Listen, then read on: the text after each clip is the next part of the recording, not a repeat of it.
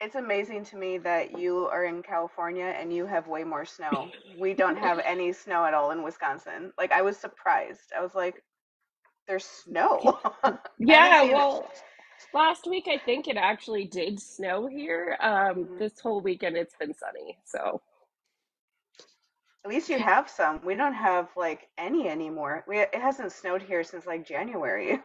oh wow. Yeah, Yeah, so I like how I took notes and I left them all in the other room. But all the of kids course. right now are going to be playing outside. So yeah, I wanted to talk about the Furies a little bit Hmm. because there's like this huge kind of underlying thing with the Furies in Greek mythology that I don't know that Rick took that into account when he was writing them into Percy Jackson and the Olympians. I mean, it's clear that he knows this Hmm. mythology because there's little nods to it here and there. Hmm. But okay, so functionally, the Furies. So there is a trilogy of classical tragedies called the Oresteia, and basically, when King Agamemnon came home from Troy, he was immediately murdered by his wife. And that kind of set off a chain of events because then Apollo sent their son to come kill the mom. And then the Furies came to punish the son because Hmm. the Furies' job is crimes against parents, it's crimes against older people, perjury. Like they're very law and order in their mythology. Hmm. Um, and it's mostly those crimes against parents. So when they were coming after Orestes, they were mad that he had killed his mom. And Apollo had sent Orestes, so Apollo's like having his back, like, why are you guys after this dude? Stop following him. And Hmm. Athena's solution is let's test out a new system. So I'm going to pull some Athenian people and we'll have them listen to Orestes and we'll have them listen to the Furies and we'll call it a trial. Like we'll call it a law trial. Like that's so that is their origin of like what justice actually is that Hmm. like that's how trials started. It was this whole thing with Orestes defending his position of killing his mom for killing his dad. So yeah. And the whole thing with the Furies versus the Eumenides, because I think we hear Annabeth in Percy Jackson at one point call them the kindly ones. Hmm. Um, so Furies was their name, but the Eumenides was another name, and it does mean like the good meaning, the kindly ones. Um, so the Oresteia is supposed to be when that switched because after the trial of Orestes, where they do not win that trial, and Orestes is not found guilty of, like a crime against his mom, because I think the justification was like your mom is not as important as your dad, which would only work in the ancient world.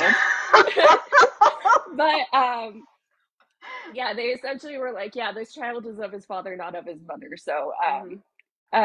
the Furious were like, well, what do we do now? What's our job now? And Athena's like, no, you're still going to be the people that go after justice. It's just you're going to be a little bit more soothed now. You're not going to be quite as angry. You're not going to be quite as, filled with vengeance. And so, Okay. yeah, that's when they switched from being the Furies to the kindly ones. And, it was partly to pacify them, but Hmm. um, it's interesting that we have them kind of coming back in Fury form. And I guess the crime that they would be protecting against in that very early Percy Jackson and the Olympians is the stealing of the lightning bolt.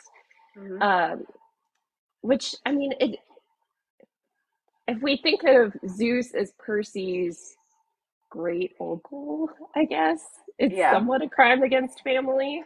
Hmm. Um, but yeah, other than that, I don't know. Like, it doesn't line up exactly.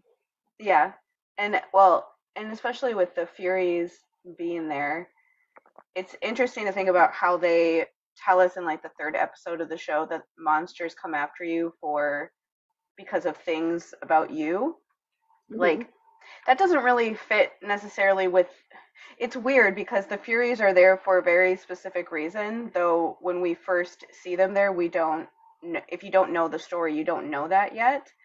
And Mhm. so, but it's interesting because they're there specifically because Hades' helm is gone, and Mhm. that's like the main thing we find out like 7 episodes later Yeah. of like what they're actually there for. So like them being there for like law and justice like actually kind of makes sense because Hades is like somebody took my freaking thing that like makes that I can use to be invisible to steal something from my brother, and now he's like trying to start a ridiculous war because of this, like go get it back. And so it like is interesting when you think about it that way because they're kind of doing that weird role in a different way because it's just law and order against a 12-year-old child who has Yeah. no idea what's going on. Like, Well, and are these gods aren't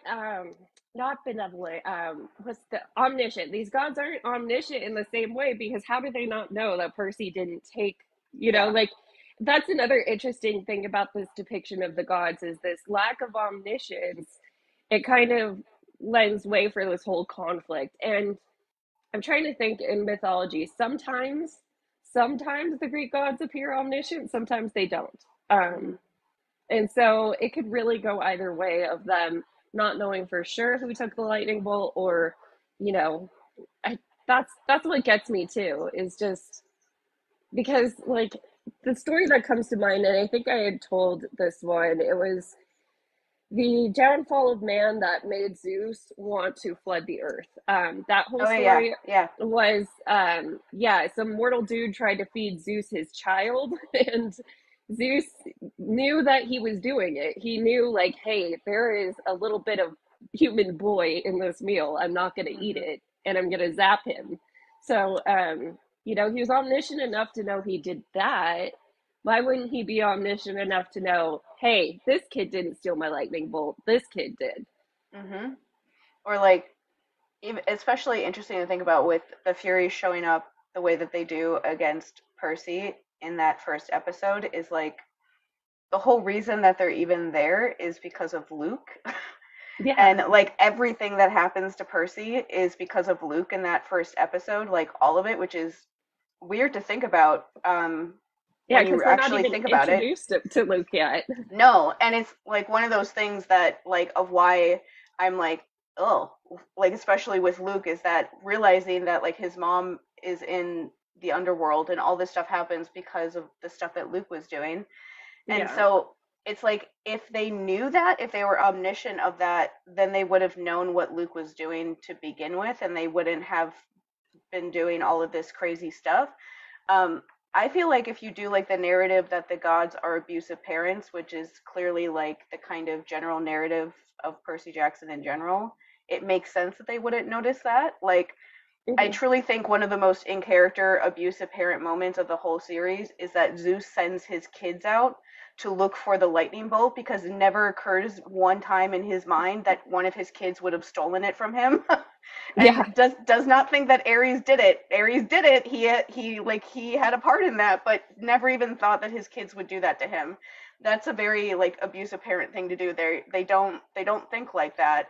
And so it makes sense when you think about it from that perspective, but I feel like it's impossible to do a series like this if they actually are like omnipotent because it's like they can't do anything. Like Yeah. Percy would like think like I want to beat up Zeus and Zeus would show up in his room being like let's fucking go. Like it Exactly. like what are you supposed to do with that? Yeah, and I mean, if we're going with the Furies were also sent because of the Hades part, Mhm. that somewhat makes sense, because the Furies live, like, in the underworld, like Mhm. that's supposed to be where they reside afterwards. And in some versions they are the children of Hades and Persephone, but the reason that they protect these, like, blood things is because they literally came from the drips of blood when Uranus got castrated. Like, they were the drops of blood that fell on the earth. That's fun. And yeah, like, we're penis blood. Okay. I don't want to think about that when I think about Mrs. Dodds. Yeah.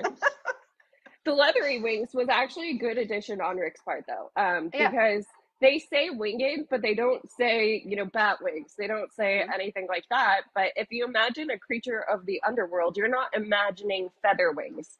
Like feather wings for us is more like angel imagery, Hmm. or if they were more ethereal wings, that reads more fairy.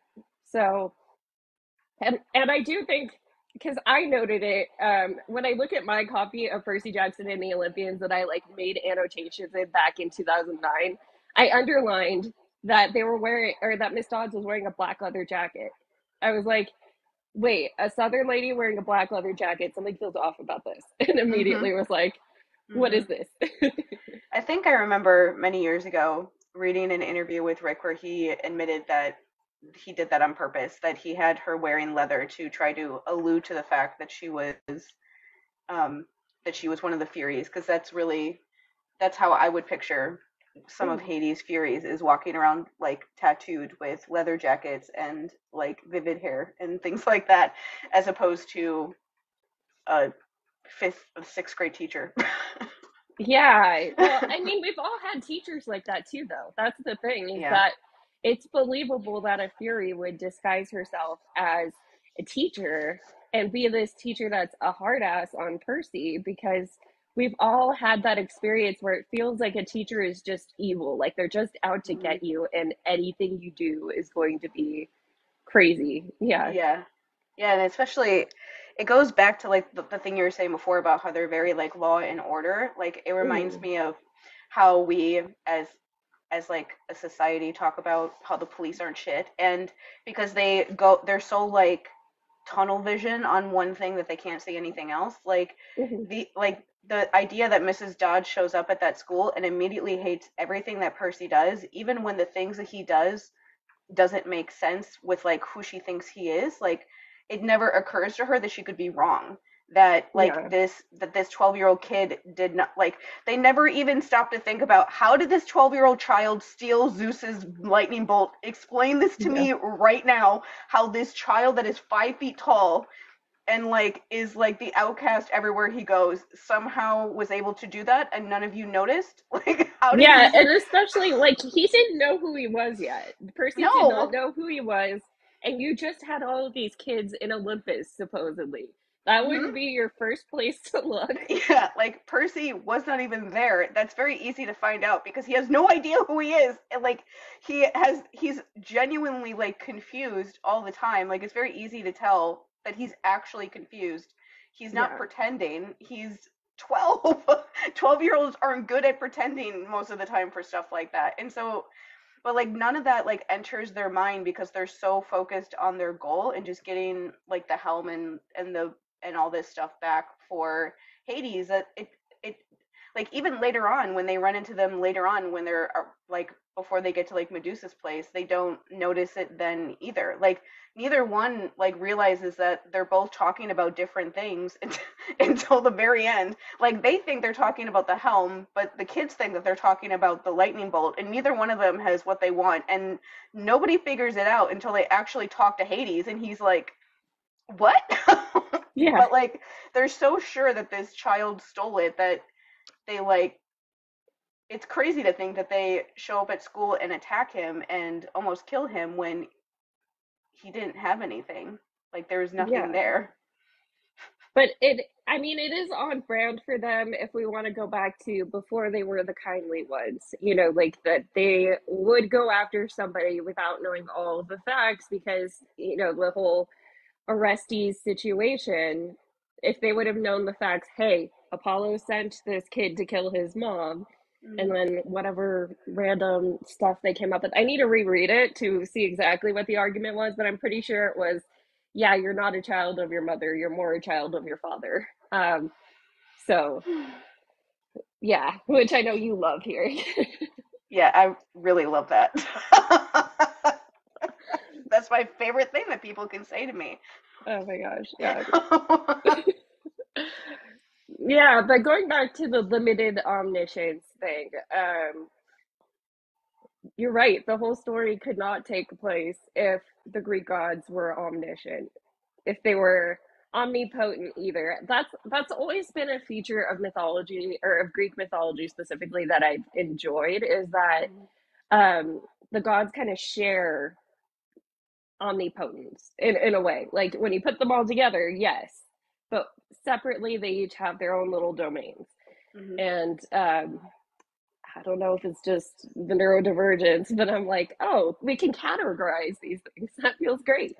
Exactly. Like I like how in Percy world like they have to pray or or forget the exact word they use, but give like food sacrifices in Yeah, order to like get their attention because it's like it's one of those things of like we're just like off. There's too many people in this planet to like keep track of everyone. But if you do something to try to get our attention, we might notice. They sometimes still don't when they do that. But they at least have that in there as like this is one way you can try to get their attention where they're aware of something, but they still might not actually be aware of it. It's yeah, kind of like a it's I feel like it's almost like their built-in excuse of like, yeah, we care about you as our kids, as our demigod kids, and you can pray to us and then we'll pay attention to you, but we might not actually pay attention to you. So but you I can at mean, least sounds about try. right. And Yeah, like if you want us to know that something is going on, that is a way for you to do it, if we actually get the message. yeah. I mean, so with, yeah, not having the god's attention. So the food thing, yeah, I think I've talked about the Prometheus myth, where that whole thing comes from. Hmm. That they did want a portion of burnt offerings, but the other part of getting a god's attention back in the ancient world would be going to their altars. Hmm. And the only spot we see that in Percy Jackson in the Olympians is when they go to the Arch, I'm pretty sure.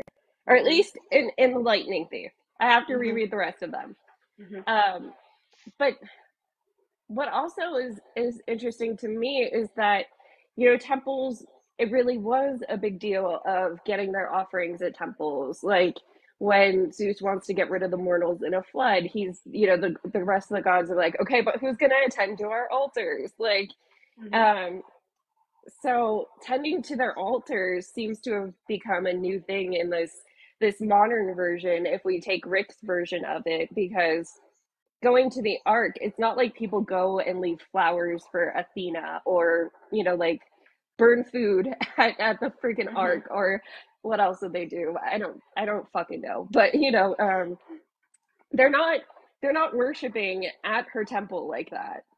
And it would have been interesting to see some of that, of like, oh yeah, this is exactly where the altar would be at this temple, and this Hmm. is another way we could get their attention. um that would be really cool to include. Yeah, yeah, because I like how like the St. Louis episode that the arch itself is like a temple. It's like they made it purposefully to be a temple, but could also be something else in like the rest of the human world.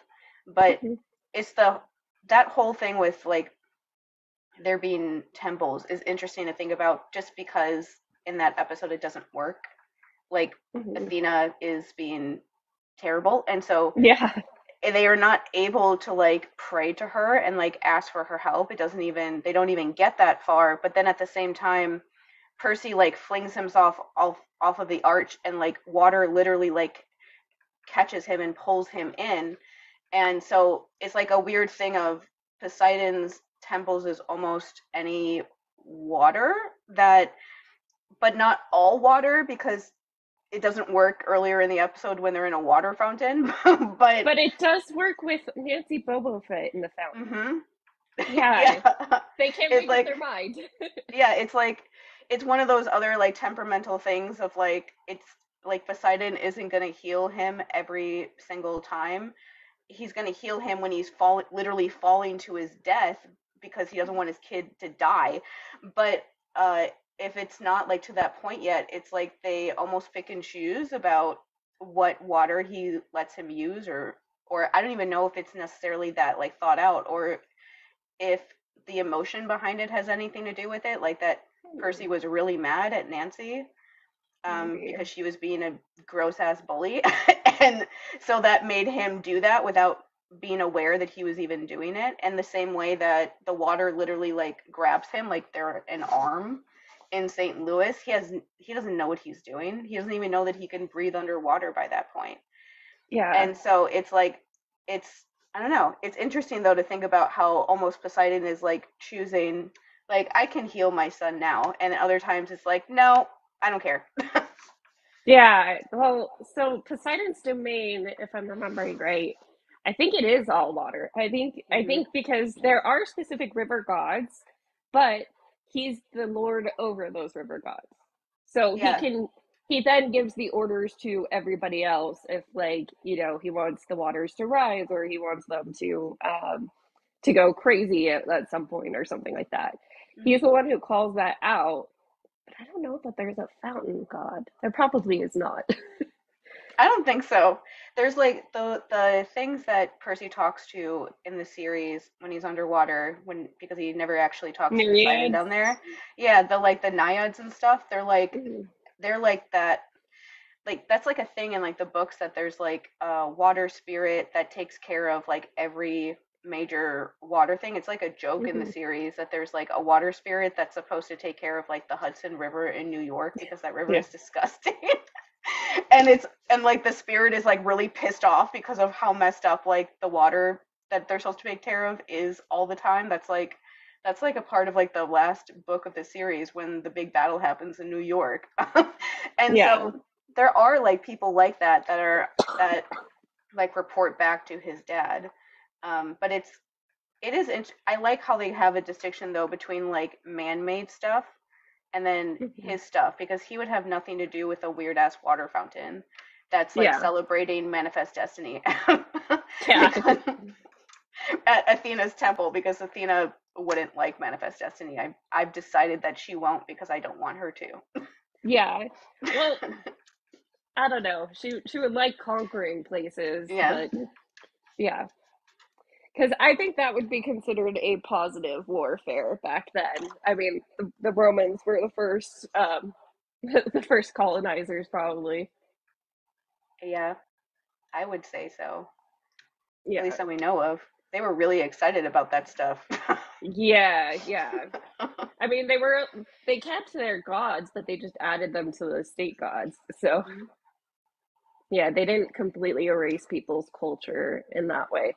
And I mean, I want to say it was only in Caesar, which he was writing himself, that, of course, they claim that people liked being conquered because then there was law and order and stuff. That Every sounds culture so says it. familiar.